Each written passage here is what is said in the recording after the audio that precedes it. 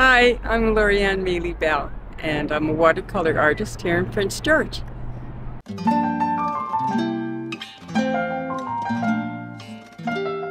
My curiosity in the houses probably comes a little bit from my sister. She's an architect, and my mother was an interior designer. So that's kind of always been in the background. And also it was kind of a way to get to know the city of Prince George. I've been here for 7 years now, but because I live on the outskirts of town, I'm not in the city that much. So it's kind of a way of getting to know the city and finding all the cool spots that make this place so interesting.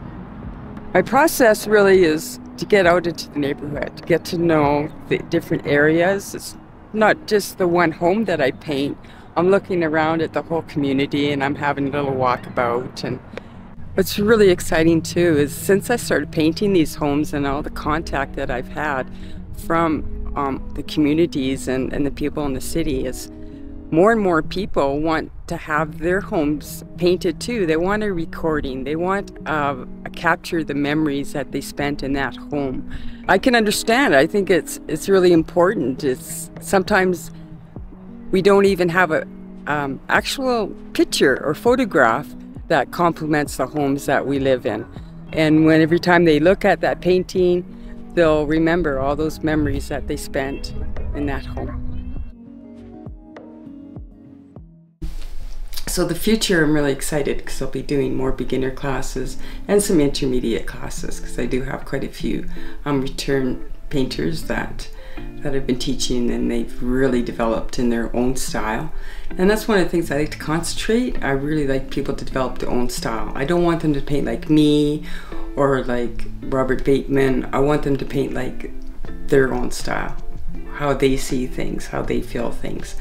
And I really believe that's really important, not to stifle their style, not to tell them what they're doing wrong. I show them techniques, and if they haven't quite mastered techniques, I'll just do different repetitive techniques in that with them until they finally hit the goal that they're trying to get to. Things I've recently sort of switched to, I still do large landscapes. I mean, I love painting a full sheet of arches 30 by 22 inches. I just love that. But what I kept hearing over and over again from art shows, and then all of a sudden it clicked with me, was we don't have any wall space.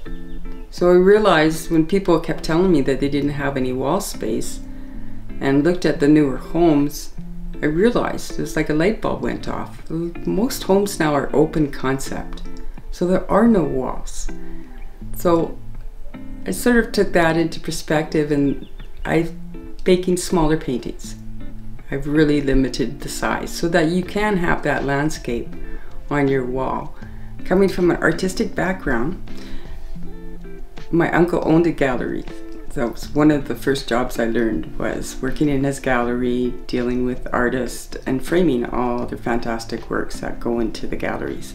And back then things were very strict, very strict. There was specific codes for how big a mat had to be, the width of it and everything. And all these things have been so relaxed now, which I'm kind of happy about, because even the framing should be your own personal choice. So having said that, one of the things that always bothered me about watercolors is always putting them behind glass. And I don't have a problem with that, but sometimes, especially certain artwork, I didn't want that glass there.